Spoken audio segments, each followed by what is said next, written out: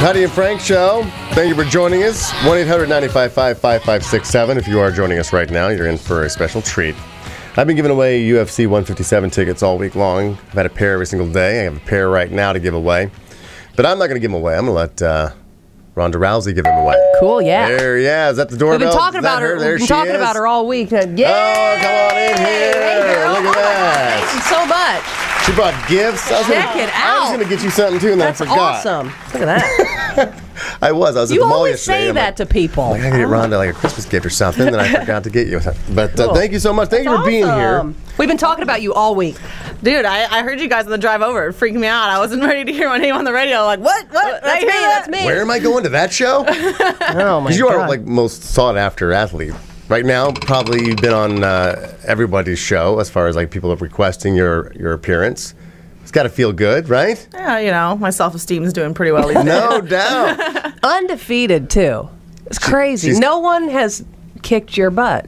Well, I mean, I get my butt kicked every day, but not when I'm actually... When you train, do you train like do you fight guys or do you fight other women? Yeah, I train with pretty much a bunch of Armenian dudes, and then it's me. I can stick out a little bit. And they're not nice to you. They're like, we're gonna try to really kick her ass. Well, yeah. Well, they're nice to me in general, but while we're training, no, they don't take it You don't easy want on them me to at be. all. I mean, right? You don't want them to be nice to you. You want them to be hardcore to prepare you. Yeah, exactly. They're not doing me any favors by taking it easy, so... Right.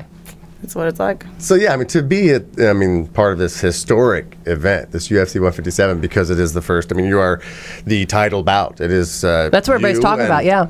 And Carmouche. Have you ever fought her before? No, I haven't. But she was very, very close to being the person that I would have had to fight for the 135 title because she was just destroying Marlu Kunin for 4 rounds, and then at the very end, Marlu caught her in a triangle and tapped her out. So what's her record? So her record is, God, I forget. But she's lost. She's lost before, but they're very, very close.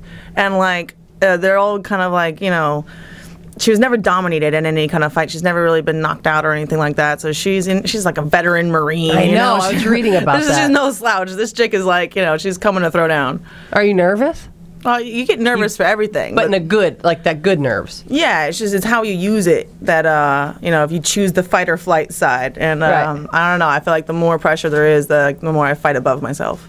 Yeah, because I mean, obviously the pressure of being in the spotlight and being like, this is a huge event. It's history being made, and you're undefeated, so you really have, I mean, everything to lose. She has everything to gain. Mm-hmm. You're gorgeous. Totally. Thank you, guys. Gorgeous and a I'm badass. sure you're tired of hearing that. Oh my God, the sound effect. Are you tired of hearing that you're pretty? No, come on, I'm a chick. I live off of food, water, and compliments. There you go. Because I mean, thank God for food and water in my world. The rest of them not really coming. Compliments aren't happening. Not around here. No, I've said that. I mean, and I'm sure you've heard it before, and you're probably tired of taking that question. But that your looks probably did influence Dana a little bit as far as like him opening up to women in the UFC. Because I think before he was like, no, we're not going to have women in the UFC. And then you came around, and all of a sudden he's like, yeah. So do you think maybe that your talent and your looks had a little bit to do with that? I think it was a combination of factors. Hell yeah. You know?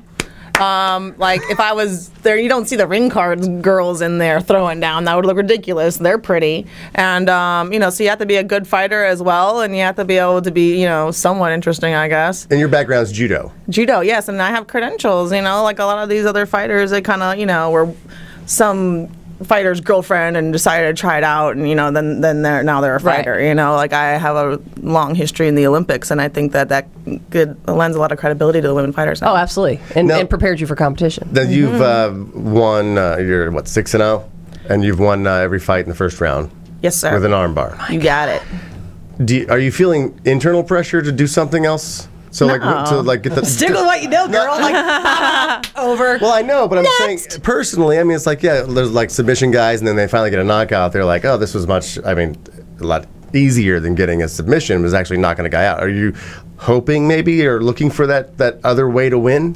I mean, I like still winning all in arm bars because it kind of gives you that. There's kind of like a legacy to it. Like now I want to see, like, can I really get everybody in it? And then, but also if I was able to knock somebody out, I'd feel like more complete as a as a mixed martial artist. And you haven't knocked anybody out yet? Not in competition. Not in competition. But you have when just screwing around when training? I'm pleading the fifth and everything. Oh, interesting. Now I see your typical day here. It's like you wake up, you have your coffee, and then it says music and driving. Could we change that to Heidi and Frank and driving, like you're listening to us on the way to your gym? I do listen to you guys, but a little bit more when I was broke. I'm going to tell you that. When I was rolling in the Honda and I didn't have anything other than the radio, you guys are my presets. You're still my presets. Thank you so Rhonda. much. But yeah. So 3 workouts a day sometimes.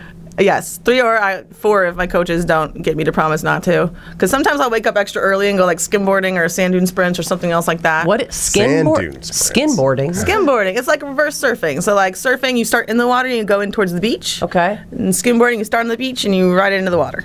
Oh, cool. Yeah, You need little like flapboard you throw down. Yeah, it's like a half-inch of water and you like jump on it in hydroplane. I call it stability and sprint Works your drills. core, right? Yeah, it works your core, right? I convinced my coaches. I'm like, yeah, I'm doing stability and sprinting this morning. Yeah. So right now, because you're getting ready to fight coming up when? It's in February. The date, I do have the tickets to give away. If you want to call up right now, I'm going to let Ronda give the tickets away to the event, UFC 157. February 23rd Okay, is so the February actual date of the 23rd. fight. When do you get in the best shape? Like of your, obviously you're in great shape now, but I'm saying closer to. You want to feel their muscles, don't you? Closer to the comp. That's what I'm. Let me work my magic here. Right? No, closer to the thing, like where you just totally take all your water out and all that. You're when at your does that best. We try to make it so you peak on the day of the fight. Okay. And so, like, you pretty much tear your body down. You train really, really hard, and then the last week you pretty much rest and do nothing, and you just take care of your weight. And then it's like, when you're doing all that stuff every day, and then they rest, you have nothing to do. Then like I feel like that guy in Ace Ventura when they put him in the backpack and he's like, you know, they let me out. Energy. Yeah, they starve me, and then they put me in a cage and lock me with some other chick. I go, you know, you just want to kill somebody at that point. So by the time fight day comes, you're just like, Yeah, oh. that's when you're at your peak, is on fight day. But you do I do it nothing right. for like 48 hours? You said you just A week. A week? For a week, you do as little as possible, and you just try and make your weight. Sex? Well, wait, hold on to that. The look on her face. I'm going to wait and I'll tease you all. We're going to come back It's a and different find kind of out. skinboarding. With the, what is the... Oh my With an M. Skinboarding, That's skinboarding. How many skinboarding sessions does Ronda have before her fight? We'll find that out when we come back. 1-800-955-5567. We are Heidi and Frank. That was just a little sample of the Heidi and Frank Show on 95.5 KLOS. To get more samples like this and hear all the fun we have, you can do that at 955KLOS.com. Now, to get the show in its entirety, on demand, and if you want to watch the show, we webcast it every day, all you have to do is go to HeidiandFrank.com and become a premium package member. Do it right now.